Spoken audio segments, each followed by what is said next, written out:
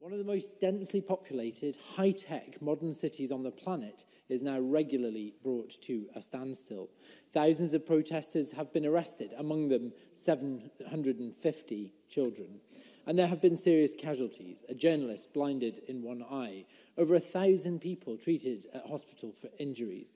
And earlier this month, we saw the footage of a teenager shot in the chest at point-blank range by a police officer with live ammunition.